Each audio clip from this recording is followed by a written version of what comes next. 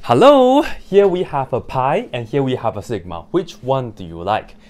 Well, let's see. Which one is easier? This one. Why? Because let's go ahead and take the limit of this, just the inside. So have a look. Right here, I will actually start with a blue marker. So here, let's do the check.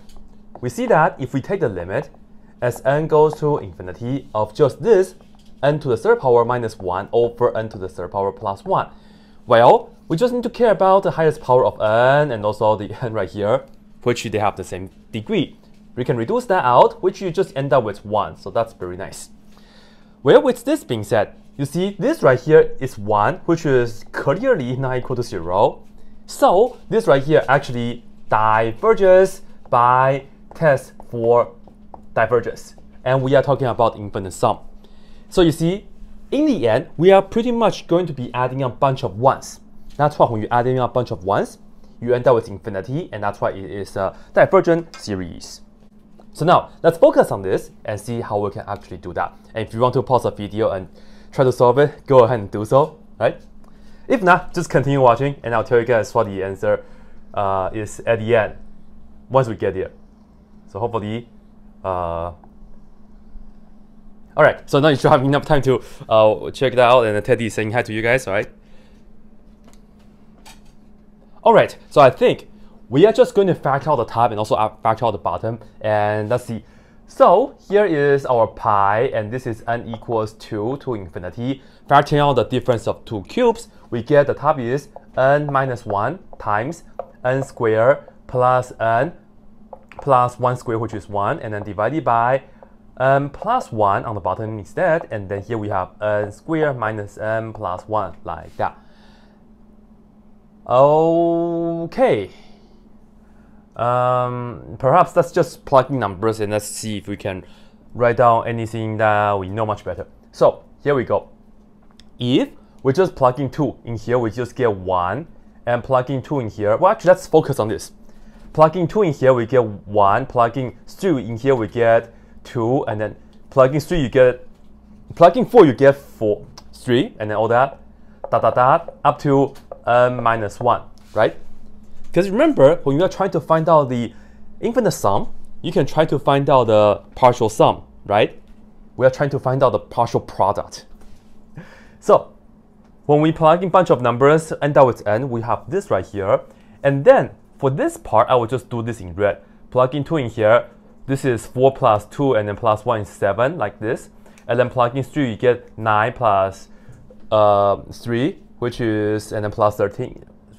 Plus 1 is 13, and all that. And then you pretty much will end up with a bunch of other things. So actually, let me just put down more term. Let's put down when n is equal to 4. When n is 4 is 16, plus 1 is 20, plus 9 is 21.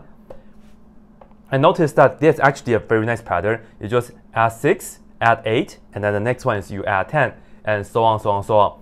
And in the end, when you plug in n in here, you just end up with n squared plus n plus 1, right? Pretty good.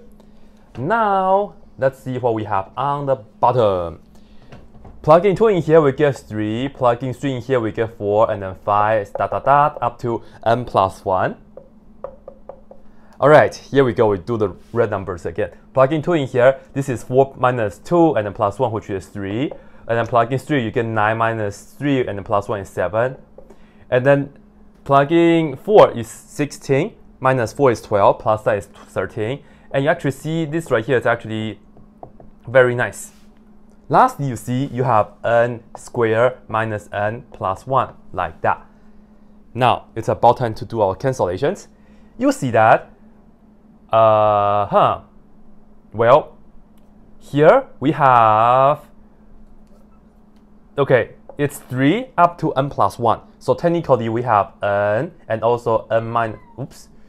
Here we have n minus 1 and n right here, right? So I will just put that down, and n minus 1 and n. Let me do it again. Right here, n minus 1 and n, before the n plus 1, of course.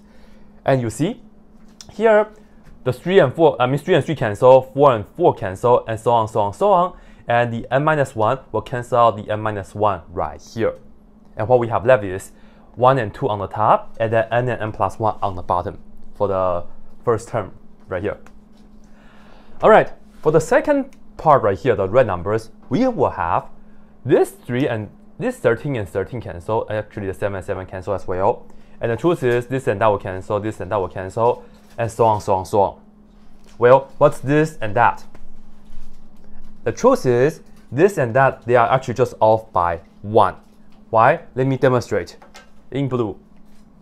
On the top, it's actually 1 less than the bottom. So I will show you this right here.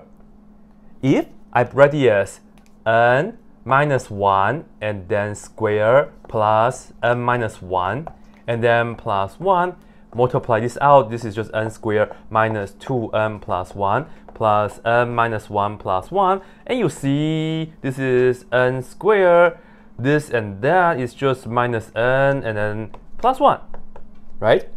So that means the term before will cancel out with this term, so this is true.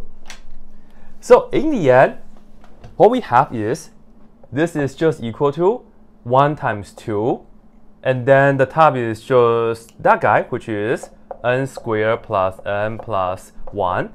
And then on the bottom, we have this guy, which is 3. And then don't forget the n, and also the n plus 1, like that. So this is actually still a telescoping, but this is technically a telescoping product, right? Well, don't forget that in the end, we still have to do our usual business. Namely, we still have to take the limit because this is just the n's partial product. So n goes to infinity. Take the limit as n goes to infinity. Well, on the top just 2 times n squared, and on the bottom is 3 times n squared. So in the end, if you just pay attention to the dominating parts, we will have the answer being equal to 2/3. So that's it. If you have any questions or comments, just leave them down below, and I'll see you guys next time. And as always, that's it.